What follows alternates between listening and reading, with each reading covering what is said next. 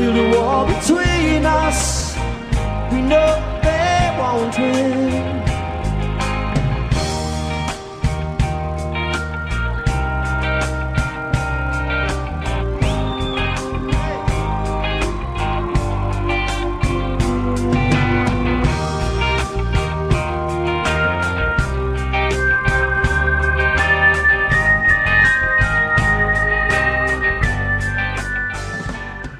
We were touring with the Finn Brothers in Ireland about nearly 2 years ago now, and Nick got up and played with us 3 nights in a row, and that was great fun, and the audience loved it, and it was kind of a seed planted.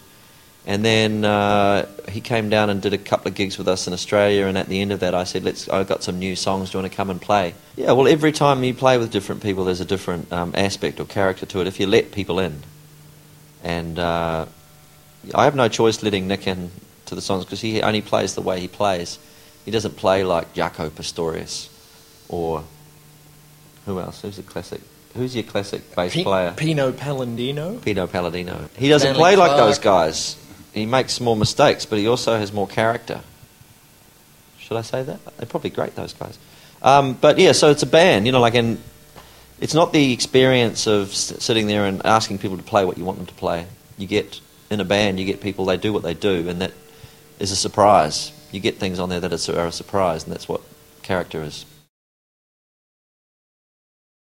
Part of the coming together of Neil and I was shared at Paul's funeral service, where we had a really long day where we just played with all these musicians collected in Melbourne to bid farewell to Paul. And that was an incredibly intense musical day, really. We realised how many songs we know, how much we enjoy playing with each other, how intuitive it is when we play together, and we get a really good laugh out of it. And that was also, part of the getting together musically that we had kind of lost touch with in a way. I'd like to see Bob Marley get back together. That'd be great. I really regret not having ever seen. I did. I got to see them. Really? Yeah. Did you? Festival Hall in Melbourne. It was a turning point for me. Yeah. Oh, brilliant. I don't know why I didn't see it. I saw him drive down the King's Road in a BMW once. That's about as close as I ever got. Was he driving? I don't think so. I can't remember now. I just remember seeing. Imagine Bob Marley driving. No. But Bob was better than the Beatles. That's my thought for the day. But if you were to throw out, I was thinking this last night in bed as I was struggling to find something to count to get myself to sleep. I was thinking, B. If you threw out everything in your record collection or if you only kept everything in your record collection that started with B, and you could include first names or second names, you'd have a lot of really good music, wouldn't you? There's a lot of good Bs out there. Bob Marley, Bob Dylan, Beatles, Beach Boys, Brahms, Bach, Beethoven. Yep. It's funny, I always think of that point where you're just on the last paddle and you've got your hand deep into the water for the last stroke and you're just putting your left hand on the nose of the board and stepping up onto the wave and taking off. That's the only way I can get to sleep. I can't count, can't have songs in my head, have to rid myself of all mechanical patterns, because patterns don't get me to sleep. But free-form surfing, definitely. I have to think of the this is interesting. Greatest waves I've ever caught. That sends me to sleep. Last night I was playing. I've been employing all sorts of different methods to try and sleep, and I can't sleep to save my life because I'm jet lagged. But I was playing very calm, reflective Eric Satie music on my computer, and kind of drifting. I'd feel it coming, little woozy moments, and then it stopped. And just as I was about to go to sleep, and I went, I'm going to fight that. I can do this. And I just fell asleep. And then in my sleep, I heard the same piece of Eric Satie music really loudly, and it woke me up.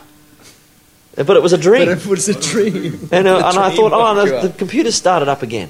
It was like it had just started. Oh, I better turn that off. And then I thought, I'll have to turn it off. It's exactly what happened. And I woke up, like almost immediately, and it wasn't playing, and I couldn't get back to sleep again. Fucking hopeless. Terrible. Anyway, then I tried a joint. That didn't work either.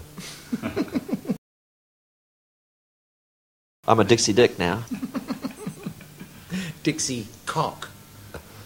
Didn't have to add that. There's no reason to say Well, that. if they're chicks.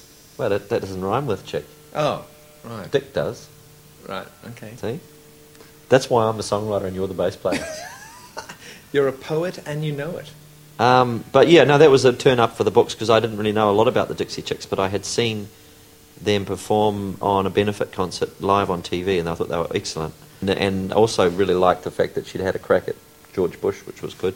Well, it's a funny old world we live in when to associate with the Dixie Chicks is going to put you on a blacklist somewhere, isn't it? In a way, that's a funny old world we live in.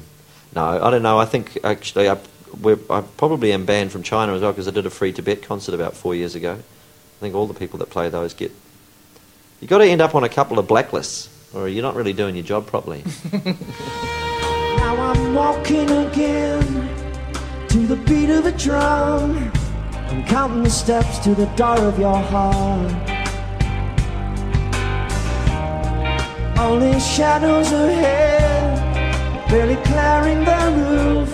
Get to know the feeling of liberation and release. Let's hear it then, come on.